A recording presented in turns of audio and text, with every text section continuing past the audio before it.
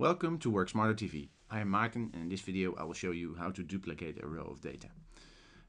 Let's say we want to create a secondary row for Denmark. We just want to copy this data to position 12. First we select the entire row by clicking here. Then we go to the copy, and then we go to the row where we want to go. Let's say it's here. We click the right mouse button and we say insert copy cells, and as you can see, Germany has now moved one down and we have a double data set. Now we can do anything we want with it. We can change it, we can use this as a template. Let's say if we want to include Sweden into the European Union, anything we want.